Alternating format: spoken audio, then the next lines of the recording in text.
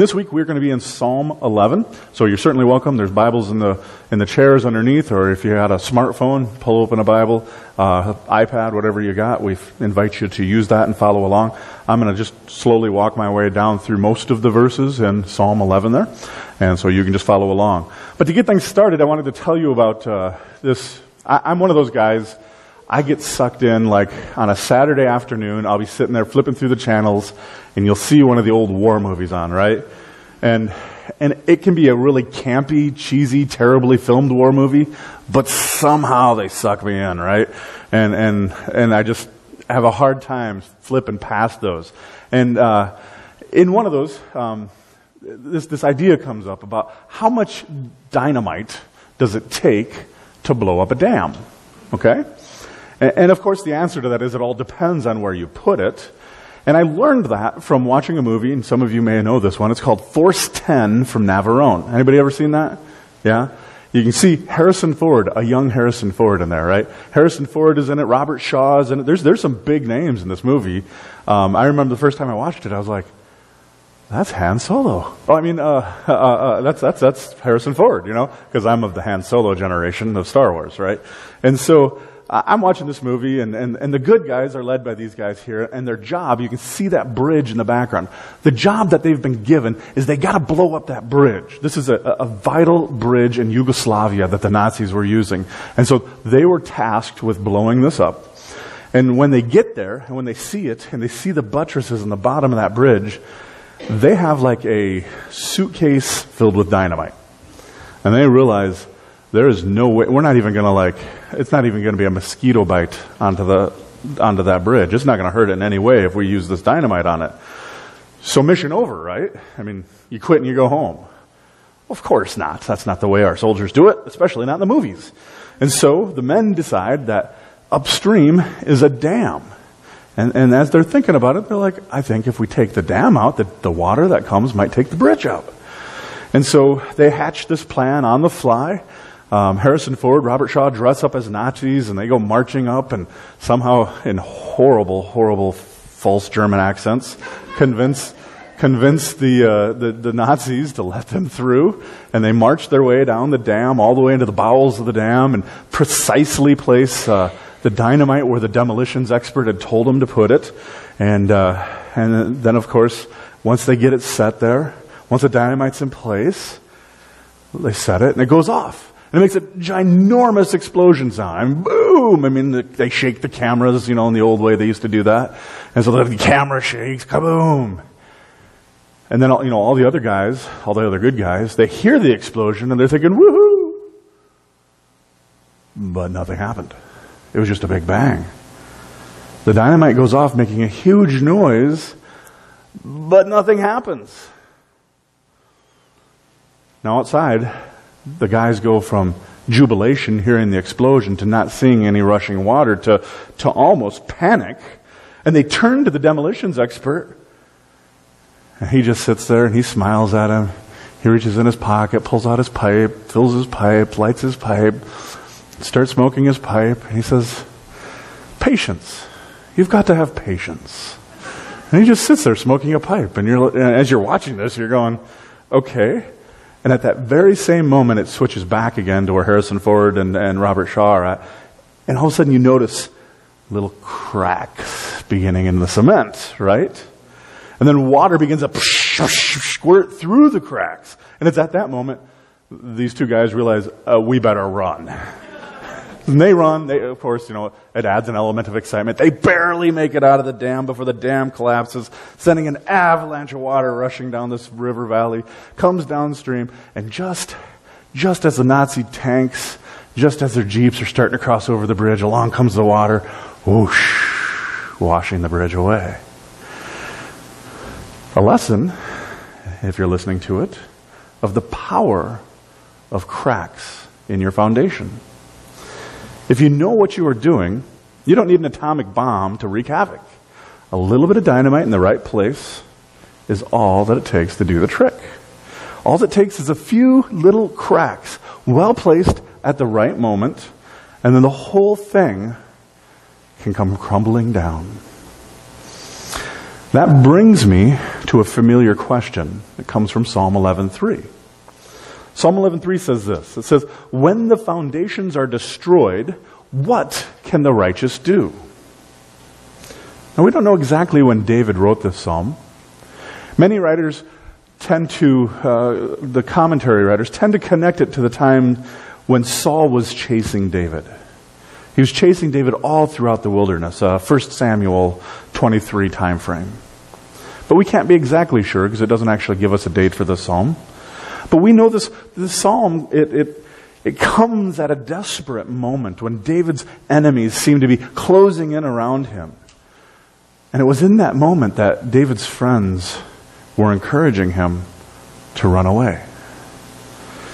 So the psalm is best known for that one question, when foundations are destroyed, what can the righteous do? And as I studied this and as I looked at this passage and thought where I wanted to go, I found many other preachers have taken it in a different direction than I would. That they've used this text to show that when the foundations are destroyed, that there is nothing that the righteous can do. They're left hopeless in that situation. But I don't think that's what David says. When the foundations are destroyed, there are many things that the righteous can actually do.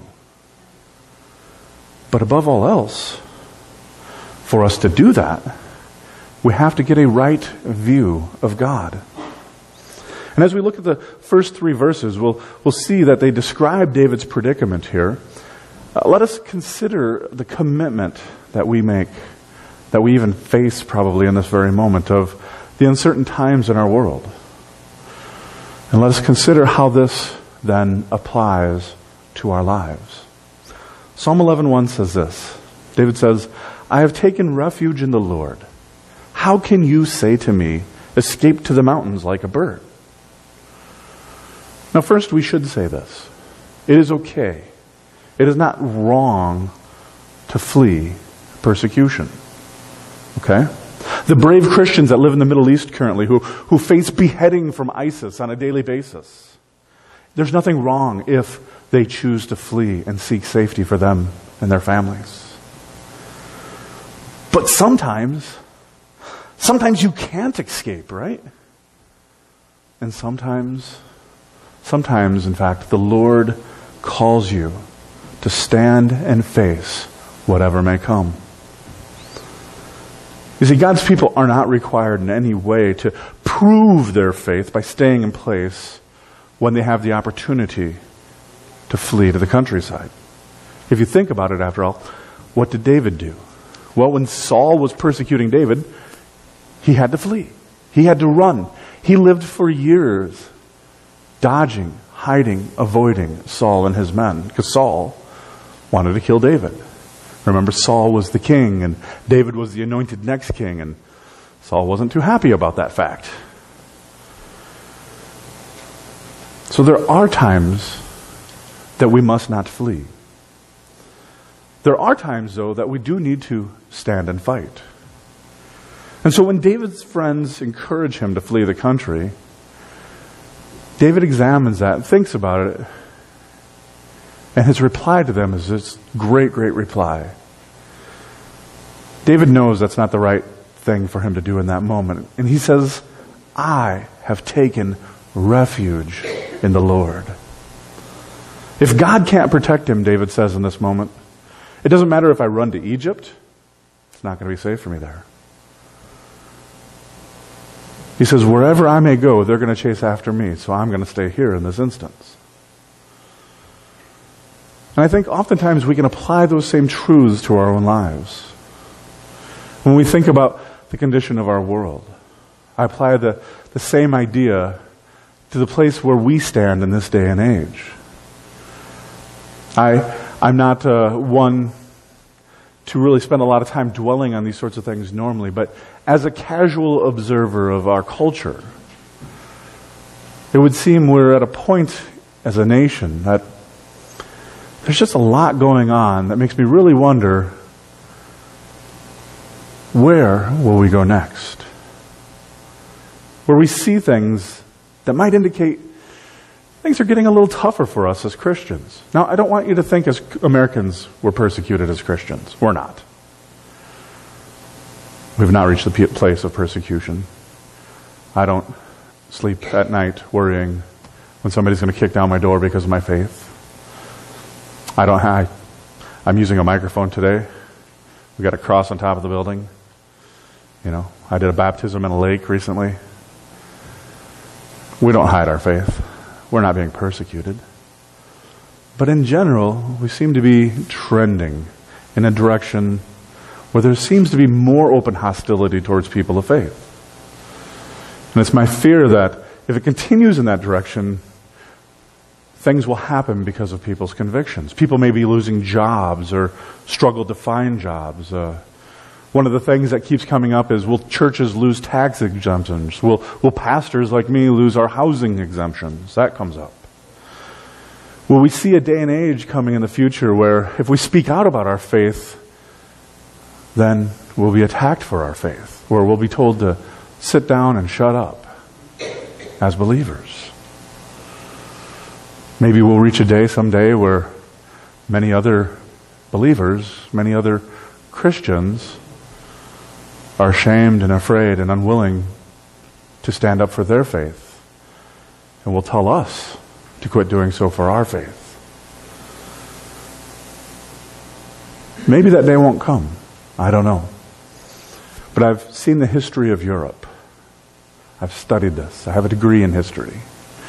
And I've seen where things trended there. And my hope and prayer that that does not follow suit in America, but it seems to be trending that direction. And so, with that in mind, that brings us to a place where we have to consider, do we stand and fight, or do we flee? Now, I believe as believers, we are to stand and fight for those things in which we believe. And then, at the end of the day, leave the results in the hands of God. They have a saying in the Coast Guard. I have a friend who used to be in the Coast Guard. And the saying is, you have to go out, but you don't have to come back. This is no time for us to flee in America. This is no time for us to, as Christians, back down from our beliefs and convictions. Because, frankly, I don't think there's any place to go. I don't think there's a better place to go. I'm glad to be here. I'm glad to have the freedoms we have. Moving on to Psalm 11:2. It says, "For look, the wicked string the bow, and they put the arrow on the bowstring to shoot from the shadows at the upright heart." I think David is being quite literal at this point. At one point, Saul tried to kill David with a spear, in fact. Later, he sends his armies after him. The arrows that they were shooting at him were not metaphorical. When those arrows would hit, they could draw blood or kill. David knew persecution. Psalm 11:3. Again, it says, "When the foundations are destroyed, what can the righteous do?" The word foundations in that passage is interesting. It refers to the moral and the spiritual underpinnings of society. What can the righteous do when the foundations crumble beneath them? Do we quit? Do we despair? Do we run? Do we become bitter? Do we resort to violence? Again, if you were a Christian in the Middle East right now, I have a good friend who's a pastor of Iranian descent, and his family obviously is Christian. For him and his extended family who still lives in Iran, this is not a rhetorical question. What do you do when your community is destroyed by ISIS? What do you do when the world comes at you because of your faith? What do you do when the foundations around you are being destroyed before your very eyes? What will the righteous do? What can we do? Well, the answer is, it depends, again, on your view of God. If you have a small God, then you've got a big problem. You can quote me on that. If you have a small God, you've got a big problem. But if you've got a big God, you'll be okay, even when it seems like the bad guys might be winning. Notice what David doesn't say. He doesn't call for an army to mount an offensive. He doesn't say, let's run for the hills. He doesn't say, let's raise lots of money so we can have a big political campaign. He doesn't say, let's start a big argument on Facebook, on the internet. I think the internet was a little slower in David's time. But he doesn't say those things. For David and for us, it's not about the what, and I've said this before, it's about the who. To be sure, tactics do matter. There's certainly a time to go to war to protect your nation. But I believe in times like this, we need to seek God first and seek God foremost. When our foundations are being hacked at, when the world is trying to push us away, we have to go back to our foundation and back to the core of the things that we believe. And that's what David does in verses 4 and 5 and 6 and 7. Psalm 4 says this, the Lord is in his holy temple. The Lord's throne is in heaven. This is David's way of saying, you know what, guys? God is everywhere. And God is still sovereign. God is in control of the whole of the universe. Now, I might admit, it doesn't always look that way, right? The world is broken and full of sin. It seems like sometimes our lives are spinning out of control. It seems at times the bad guys are winning. But as I mentioned in communion earlier, I've read the whole book. I know how the story ends. There is no surprise in Revelation 29. If you're looking for that, that's a joke. Jesus wins. Love wins. That's not so we would be prideful. I didn't do that. It was Him. But when we begin to worry about the direction of the world, when we fear about the moral compass of our nation, we can rest our hope that God is still good and God is still great and God is still sovereign and that God is either on His throne or He isn't. And I believe that He is. David believed that He is. And so what happens here on earth still falls under His control. But right at this point, we see the fundamental difference between a believer and an unbeliever. We see in a believer who believes, David here, that God is sitting on the throne, that the God, the creator of the universe, who is absolutely sovereign, the God whose ways are far above our ways, the God to whom the whole of the human race must someday give an account to, that God is in no way surprised by what's going on here. One of the things we talked about in our sermon series on time is there's nothing new under the sun. While we are all yet sinners and broken, I guarantee none of us has invented a sin that was never committed before. Same problems. We have the same problems that have been here since Adam and Eve. And God looks down and is never astonished at our creativity and sin. He's seen it all before, folks.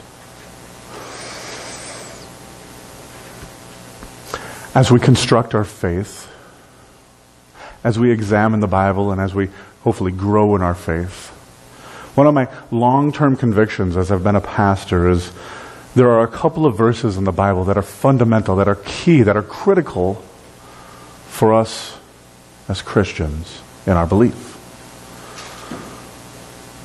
And perhaps the most important, the most fundamental one in all of the Old Testament is the very first verse, Genesis 1:1. It says, in the beginning God created the heavens and the earth, right? You all know that. And if you can believe that, you shouldn't have a whole lot of trouble with the rest of the Bible, frankly. The truth of that statement is so strong. And yet, the truth of that statement eluded me for years. I couldn't quite get it because I'd never really thought about Genesis 1:1 in its larger context. But it is hugely important. The Bible begins with a declaration and not an argument. It simply says that God was and He created. And once you get that settled in your heart, a lot of other problems and questions resolve themselves. You may not be familiar with this passage, but in Isaiah 6, it says this. It's a great passage to illustrate this point. Not a passage that you might probably get tattooed on your body somewhere.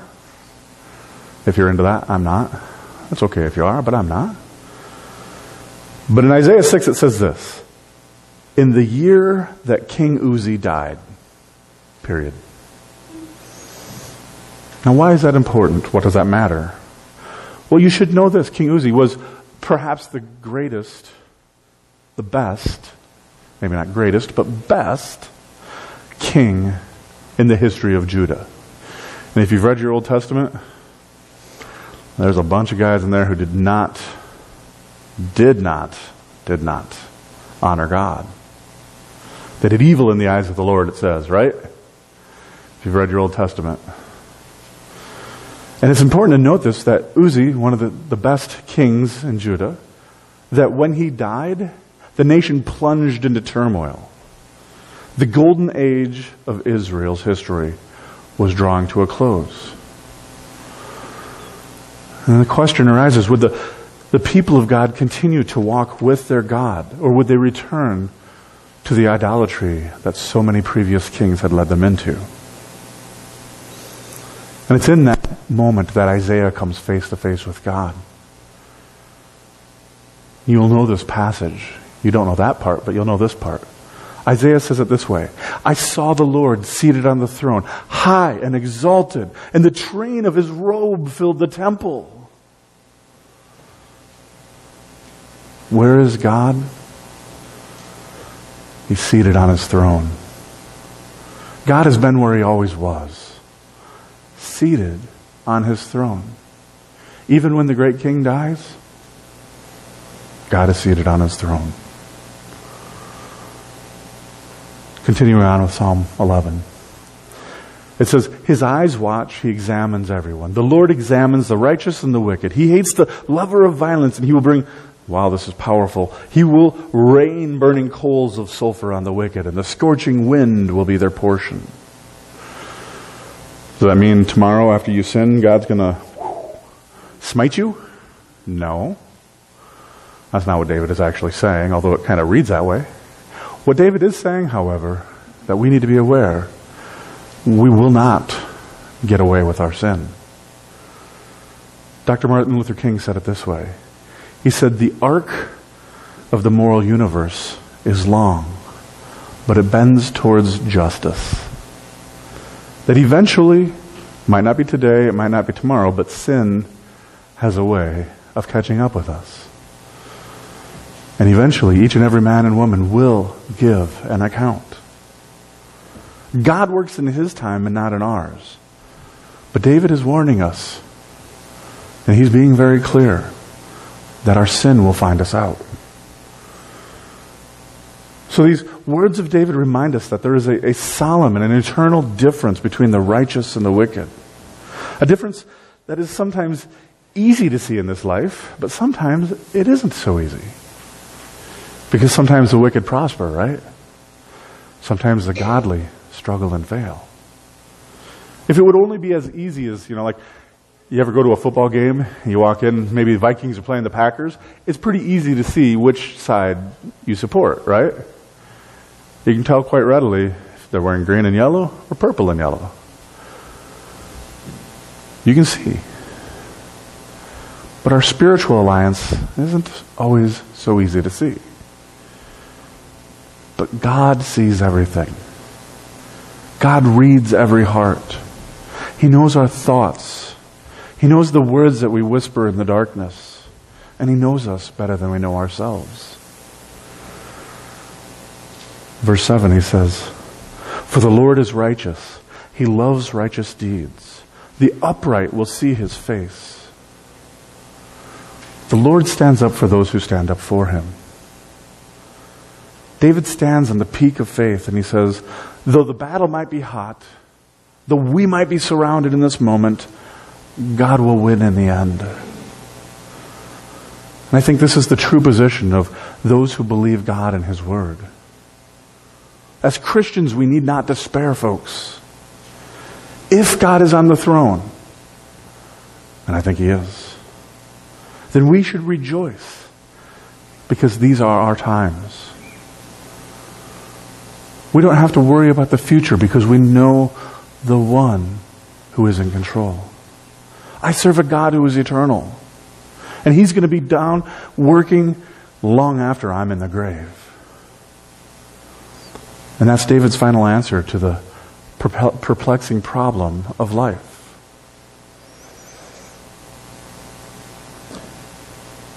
We hold on to the Lord.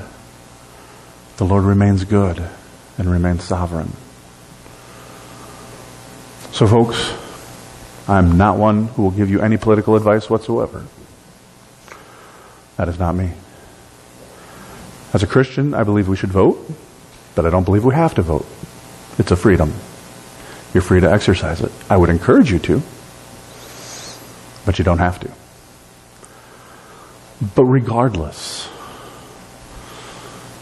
of whatever happens this week, God is still in control. God is still sovereign. We still need to love our enemies. We still need forgiveness ourselves. As Christians, we need to take the long haul view, because we are in this for the long haul. So what are the righteous to do? Pray. Act on your convictions. Live out your faith. You want to make a difference in this world? You don't make a difference in this world in a voting booth. I'm sorry to tell you that, but that's the truth.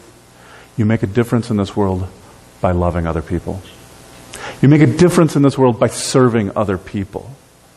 You make a difference in this world by putting others before yourself. Did Jesus ever vote? No. But He said, submit ourselves to our government. Pray for our leaders. So over the next couple of days, let's do that. Let us lead in the way as Christ led in that way. Pray, love, serve. And at the end of the day, know that God is sovereign, that God is good, that God is still in control, and we still need to seek after Him. 3 final things, and you'll see these on your notes at the bottom. As I think about this question, I keep coming back to the same conclusion. What should we do as Christians? And they're written there for you. We need to be tenacious, we need to be winsome, and we need to have courage. Tenacious means we don't give up. Winsome means that we face life with a smile and not a scowl. Courage means we do the things that need to be done. Tenacious means we keep on doing them. Winsome means we don't lose our temper when we don't get our way. Courage means we take a stand for the truth. Tenacious means we keep on praying. Winsome means that we'll remain cheerful even when others attack us. And courage means we will do the hard things without complaining. Tenacious means we love people anyway. Winsome means we display grace under pressure. And courage means speaking up instead of wimping out. Let us not fear, folks. No one knows what will happen tomorrow, but our God is faithful to keep each and every one of His promises. So don't be discouraged and do not be shaken. Christ is the firm foundation, the cornerstone that shall never be shaken. So as you go forth this week, go forth with that security that God is still with us, And we must continue to do our part, living it out each and every day. And if we do that, if we love well, if we serve well, if we are generous and giving, if we are a forgiving people, then we will change the world. Amen. Let us pray.